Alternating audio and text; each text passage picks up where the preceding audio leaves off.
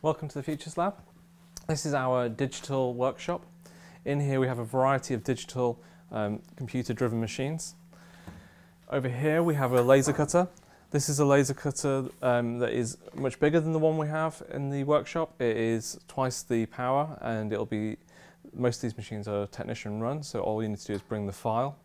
We can cut all sorts of materials from plastics, plywoods, fabric, card, paper, including even engraving onto objects. Over here we have our Mamaki sublimation direct printing machine for printing onto textiles. So we're able to print onto cottons, polyesters, and a whole lot more. It just produces JPEGs that can be printed at large scale on a 5-meter wide roll, about 50 meters long. So very sophisticated, very big piece of equipment. Over here we have our substrate cutter. This is for cutting textiles, leather, plies, anything that's a thin, flexible material can be cut on this machine. It has a vacuum bed for sucking the fabric or paper down so it won't move during the cutting process, and everything is cut using a rotary wheel. On this machine, it is a digital printer plotter cutter. So we put in a vinyl that is a plain colour, and it will print any image onto the vinyl and then follow the profile of a vector doing the cutting pattern. So we can make labels, stickers, any kind of decals that could maybe enhance and make a project much more sophisticated. We have another vinyl cutter which is for cutting plain vinyls, like the kind of thing you'll see on the signage we have in the workshop. So making labels for galleries, or making putting heat press vinyl on for making t-shirts, tote bags, anything like that. We also have 5 3D printers. These two here are our FDM printers, which print in filament. These are professional grade quality, but very economical to use, with low cost material, but still producing high quality models. Over here we have a resin printer. These are our highest quality printer. The level of detail is extremely high, and you can print in a variety of materials from grey, white, black, clear, flexible. Once the printer has been made, it will be taken over to these cleaning stations, where it will be cleaned in alcohol and then exposed to a UV light to fully cure the model. This printer is a much larger version of the resin printer, so capable of producing much larger models but still at a very high quality. So a much larger bed and a much bigger build volume area.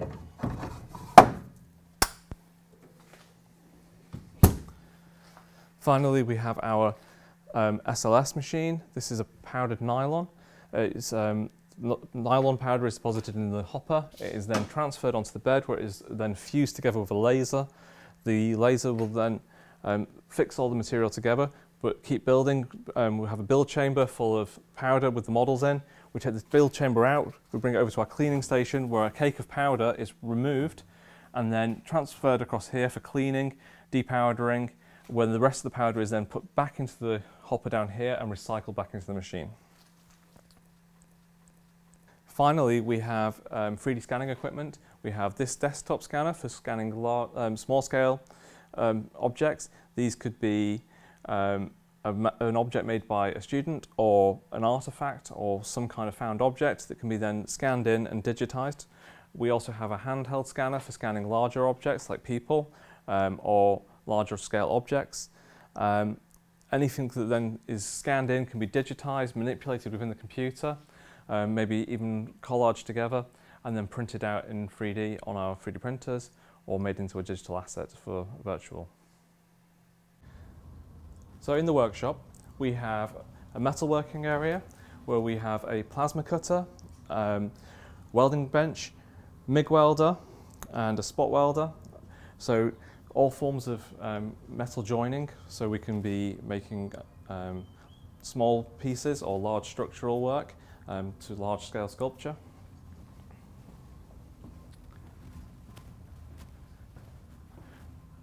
Over here we've got a new laser cutter for cutting steel and stainless steel.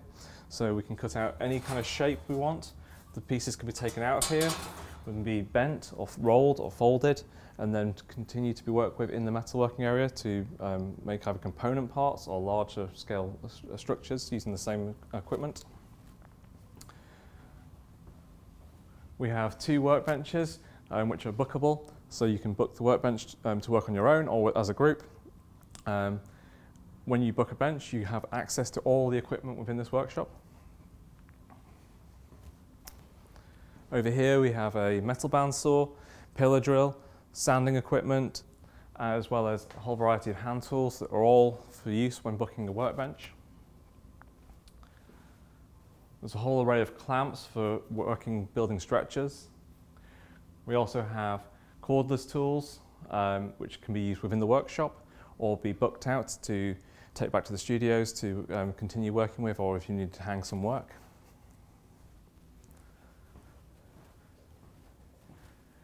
Over here we have another laser cutter. This is our open access one, so students who are trained can come here and just book this machine to use on their own.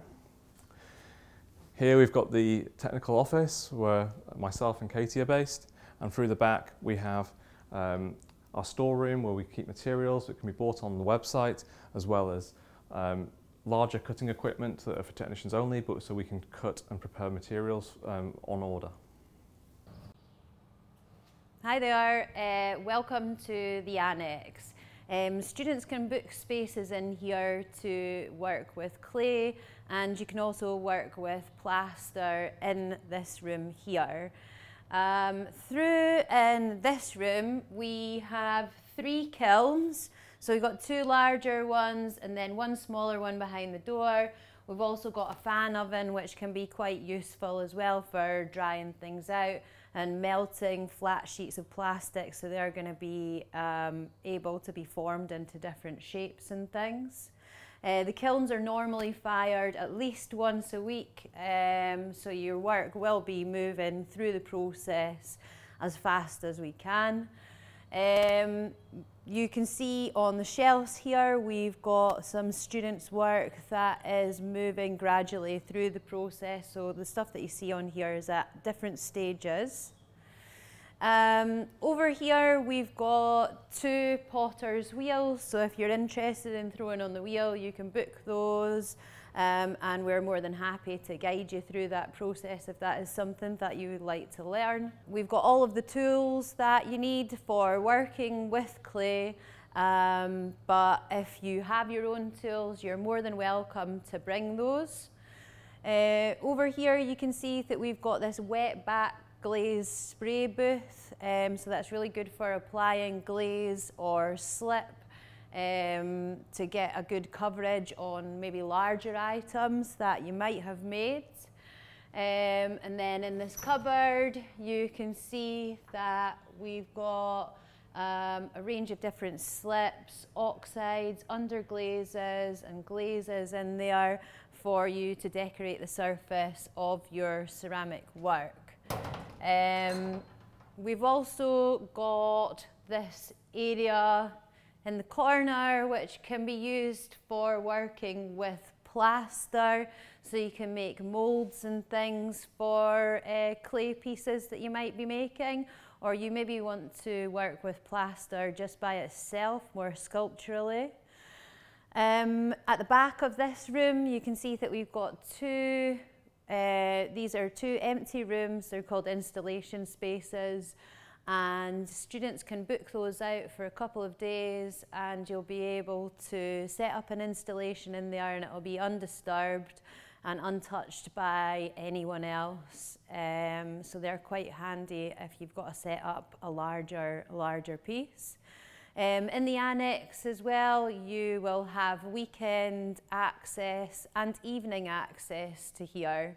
So this is a space where you can work on a little bit later. Here we've got an air bench, so you can sand things on here, and it means that you're not going to be breathing any of that dust in, so that's going to be taking all of that dust out of the atmosphere that you're working in. And then over in this room, this is a spray room. So you can spray aerosols in here, and then you can see on the back it's got this huge extraction unit, so you're not going to be breathing any of those fumes in that you're using in this room. This is the Ruskin Gallery. It's in the very heart of the Cambridge School of Art. It's surrounded by both fine art and illustration studios, and it's now home to our Future Lab. The Ruskin Gallery hosts both professional and student exhibitions throughout the year, and at the end of the year, when we get to the graduate degree shows, the entire gallery becomes one large exhibition space. So this is one of our fine art studios that leads directly from the Ruskin Gallery. It's a collaborative space which is used by all the students. Every student gets their own desk space, and they can do with that space whatever they like. So I'll take you into the studio now. So as you can see from behind me, each student gets their own area to work on their projects. They can move a desk in and work on smaller projects, or if they prefer to work larger, can set up their own canvases, or even bigger size work. Directly opposite the studio is the Futures Lab, which every student has complete access to.